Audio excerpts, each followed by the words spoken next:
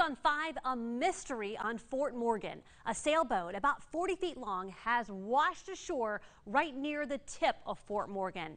WKRG News 5's Debbie Williams joins us live from Fort Morgan with this exclusive look at this mysterious finding. Debbie?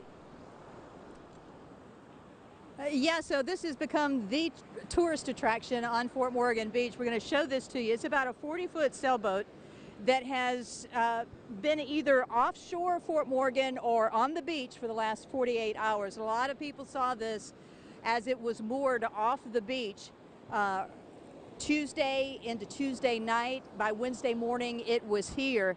It is a 40-foot sailboat rigged for long distance with solar panels, generators.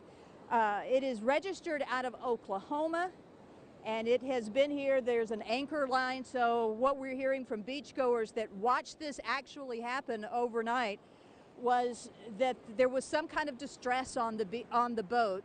They were flashing their lights. The beachgoers were flashing back but never got a response. About 3 o'clock in the morning, Fort Morgan Volunteer Fire Department got a medical call.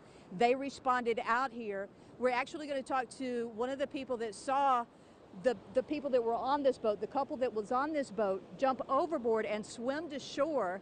They were met by a relative here that lives in Baldwin County, and so we believe at this point that they are just fine. They've just got a mess on their hand. The boat, of course, called Living the Dream.